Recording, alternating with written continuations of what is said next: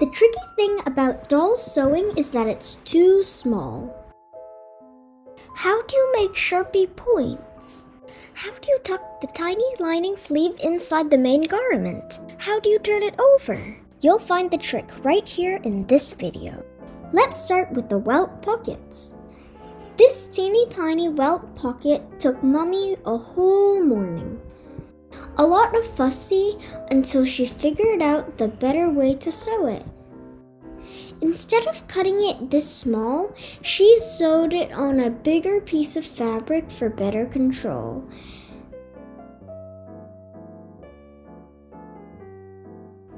We can always trim off the excess after successfully turning it over.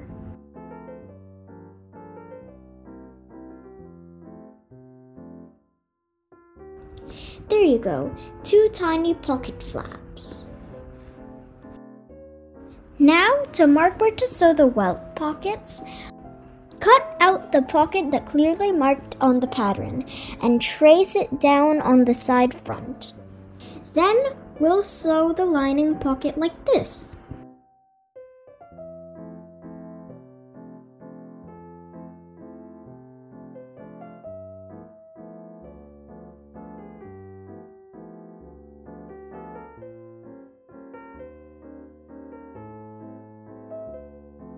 And attach the pocket flaps, and the side fronts can be ready to sew to the center front. To sew these 2 panels that curve differently, we first have to clip along the inner curve. Then, we pin it together. The inner curve will open and bend to match the outer curve, and sewing will be much easier now.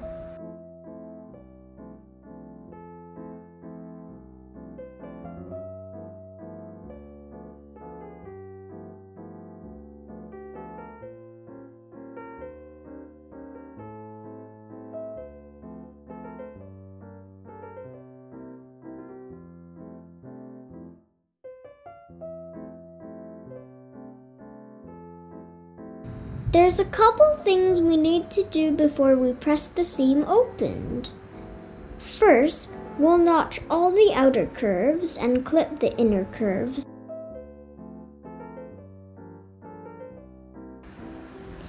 Then, we'll press to melt the seam into the fabric. All of these steps are important and should be applied to all doll clothes sewing projects.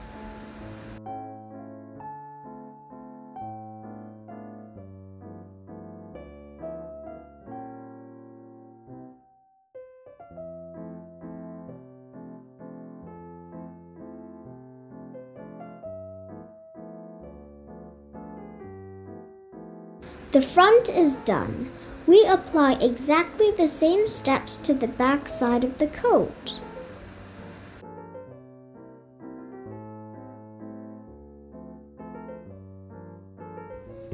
If you find our videos helpful, please give us a thumbs up, subscribe, like, and share. Your interactions really encourage us to keep going.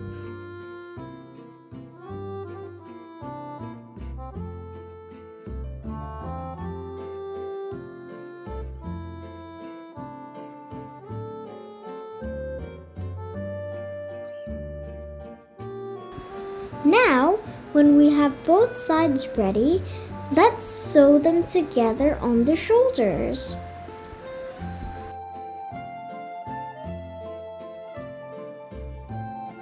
Make sure the seams are aligned.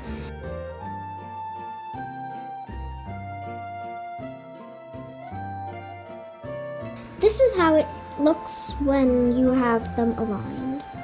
To attach the sleeves, the double notch is the mark for the back, and the single notch is for the front. And yes, those 2 sides of the sleeves are slightly different. First, we gently gather the cap.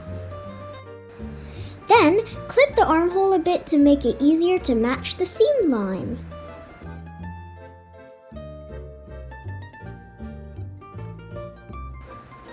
We can either do a run stitch or pin along to hold them together.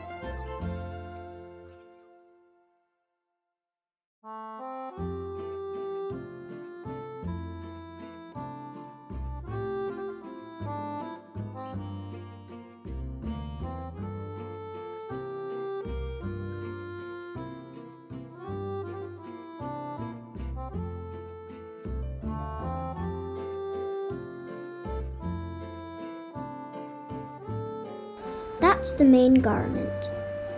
Now the lining layer. Same thing except the center front has two pieces in two different fabrics. Once we sew them together, we got the same panels with the main garment. And the steps are exactly the same. Now let's make the collar.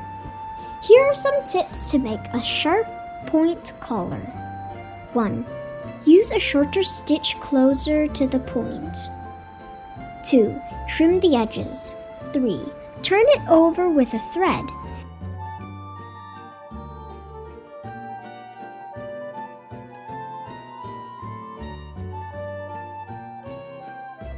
Try it and you'll see the difference. Cool, we got everything we need. Let's assemble them together.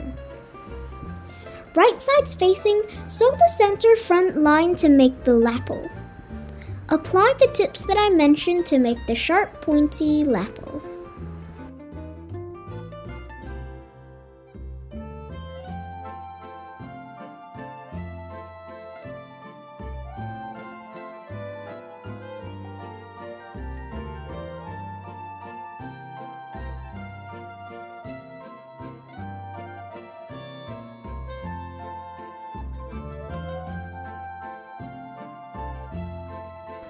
Perfect. Now, collars are a bit tricky. One layer of the collar attached to the main garment and the other stitched to the lining layer. And the notch that we mark on the collar should be aligned with the shoulder line.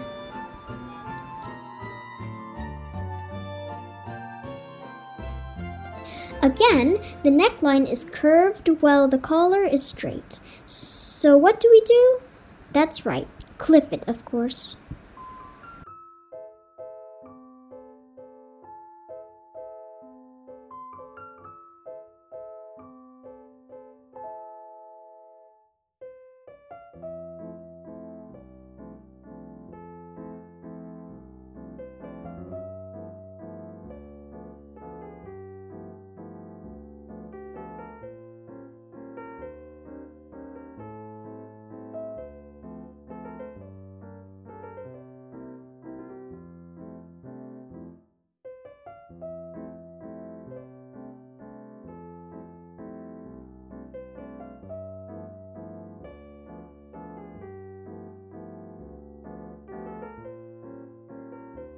The rest of the collar, we found it better to hand sew it using blind stitches. You won't see one stitch.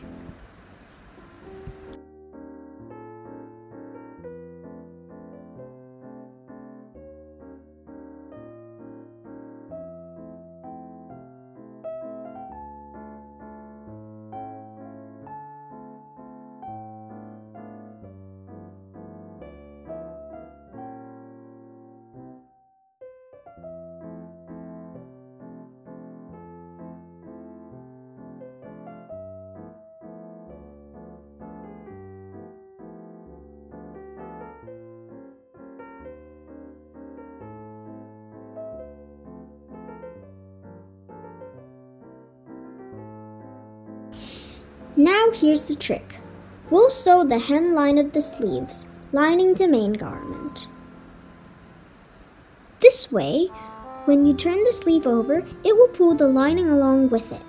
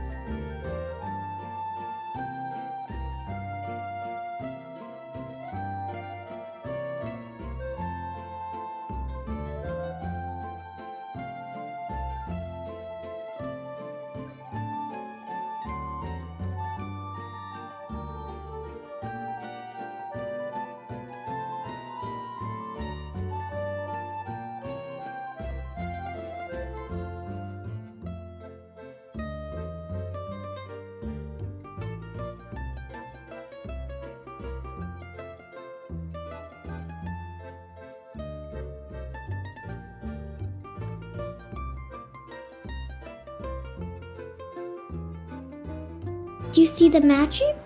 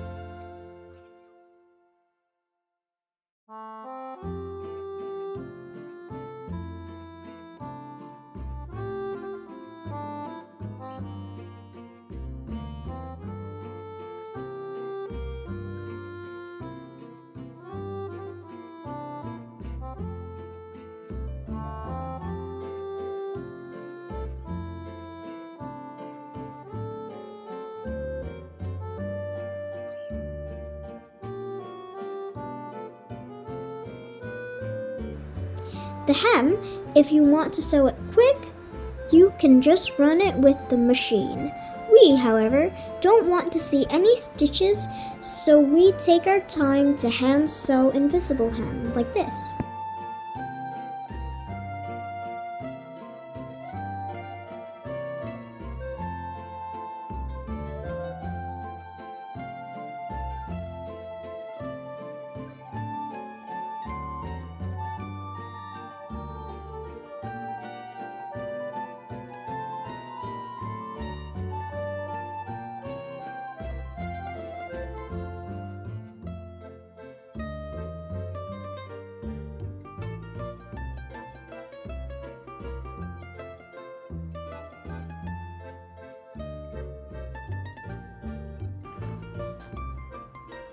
Let's put the snaps on and we're ready to put it on our dolls.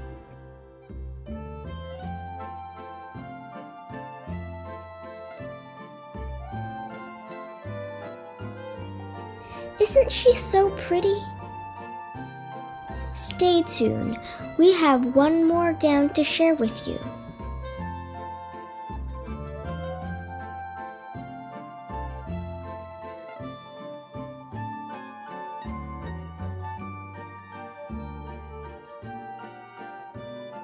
The little jacket is a must in every girl's wardrobe, and our mini Leah finally got one for her own. Not only that, this one is a super puffy sleeve in hot pink that will make our little lady shine when mixing with a classy evening dress like this, or even a very simple summer dress like this.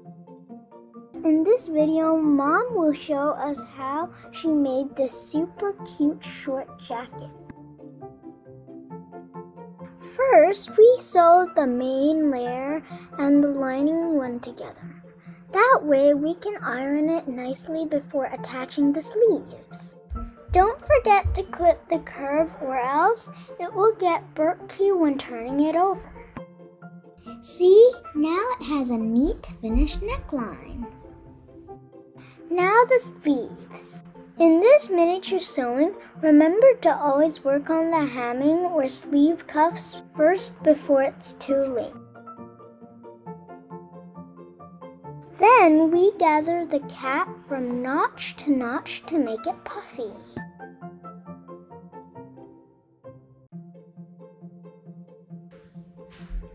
After we got a puffy cap, we will need to sew the sleeve onto the bodies.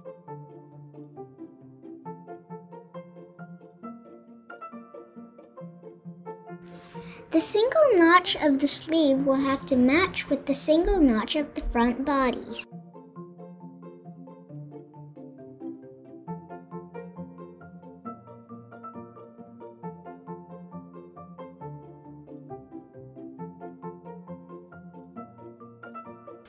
The double notch of the sleeve will have to match with the back bodies like this. Pin them together and sew along. The final step is to sew the side seams of the sleeves and the bodies.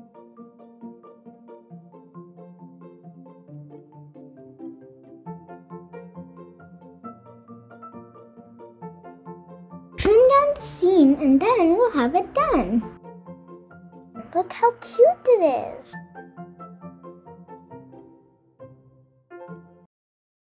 Now the dress. Just a simple basic cup dress.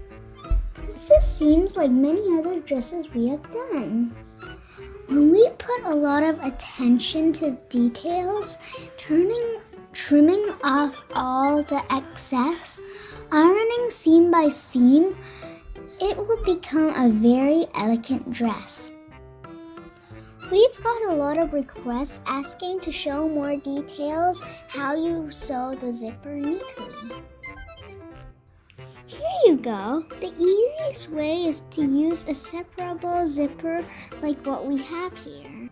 Sandwich each side of the zipper in between the two layers, pin along and sew. This time it's the invisible stitches on both sides.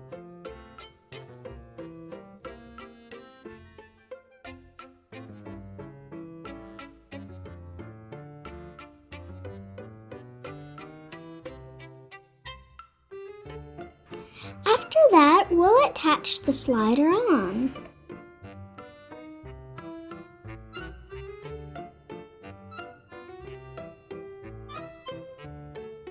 Then measure the desired length of the zipper. Sew the bottom stop before cutting it off.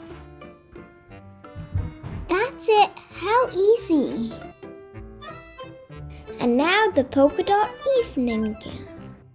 In this video, Mom will spend more time to show us how to create patterns for her design based on the basic dress posted on our blog. In this design, we want to create a short bubble in the front dress and a long tail for the back dress.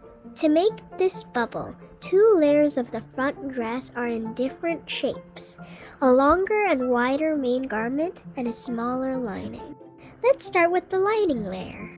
From this center front dress pattern, we shorten it up like half of the length. Fold it in half and cut. That is for the inner center front. Mark the side front to match the length of the center front. Lengthen the other side of the side front 3 cm. Draw a nice curve from mark 1 to mark 2 and cut. That's the inner side front. The next one is the back. Lengthen the center back 14 cm. Mark the side back to match the length of the side front, mark 4. Draw a curve from mark 3 to mark 4 and cut. Now the main garment. The center front pattern of the main layer is the same with the basic dress, and the back is the same with the lining layer. We just need to lengthen the side front a bit to match with the length of the side back. Ta-da! Now things are much easier. Just sew each part together like what we did with all the other dresses. You can sew it by hand or with the sewing machine. But remember to pin along and don't forget to clip the curve and iron each seam. The way we sew the lining there is not much different with the main garment. When you have it both done, place them right side together and sew the neckline. Then braid down the seam and press to get a nice finished neckline.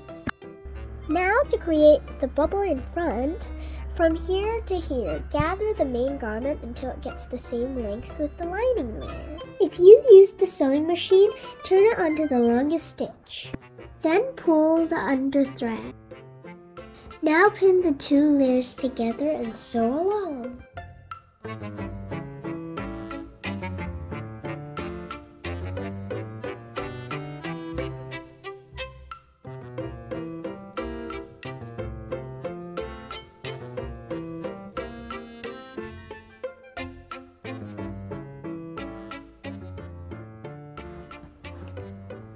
For the out curve like this, don't forget to notch every inch before ironing to avoid barking when turning it over.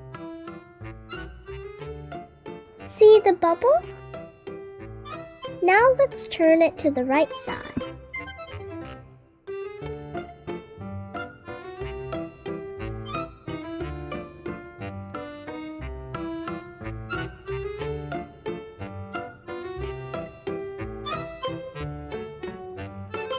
Pin the center back seam together, allowing some space for the zipper.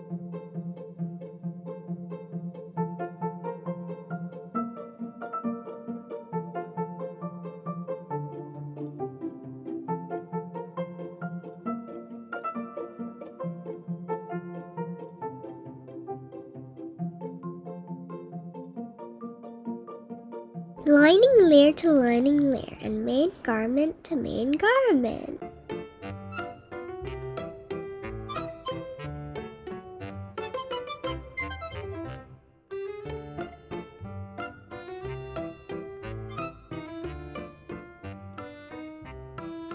Turn it over the last time.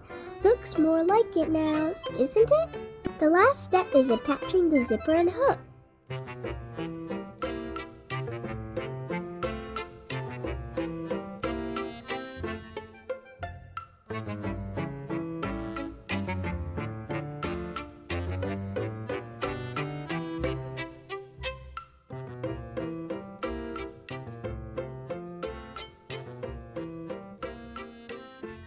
We always talk about invisible stitches to sew the zipper. This is how Mom did it.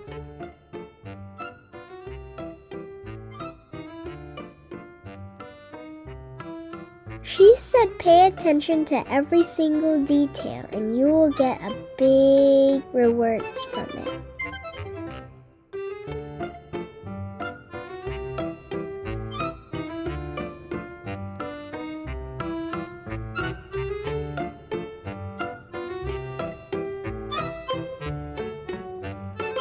Thank you for watching.